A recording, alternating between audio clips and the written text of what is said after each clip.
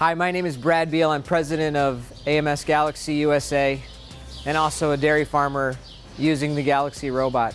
So a year and a half ago, the team at AMS Galaxy, we started a shift to develop a product which would allow us to feed high moisture corn in the robot stall. One of the major shifts that a farm does when they start milking with robots is they have to feed a portion in the robot, and that portion is typically done with a very hard, palatable pellet, typically high in energy.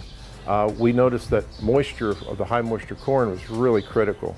And what we're feeding that, we're replacing a purchased pellet.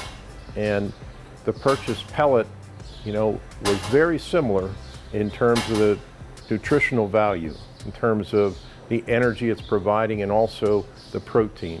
If we were able to achieve the ability to feed high moisture corn in the robot and replace that pellet, we could save thousands of dollars per month. And that's exactly what we did. And I'm excited to announce that the solution is now in place. The Galaxy High Moisture Corn Feeder. Our studies and trials would show that the most success comes with corn over 25% moisture. So the palatability is very high and the cows can eat it quickly, just like they can a pellet. The unique design of this hopper, it has a complete live bottom floor, so there's no bridging of the product.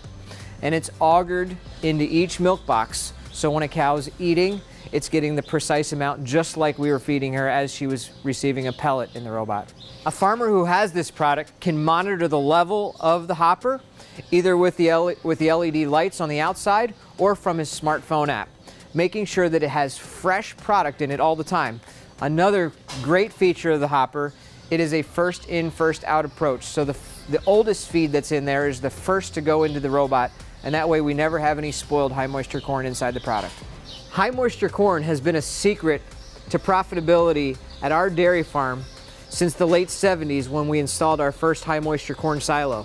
Eliminating the drying costs and feeding a product that cows love to eat is key to strong milk production at low input costs.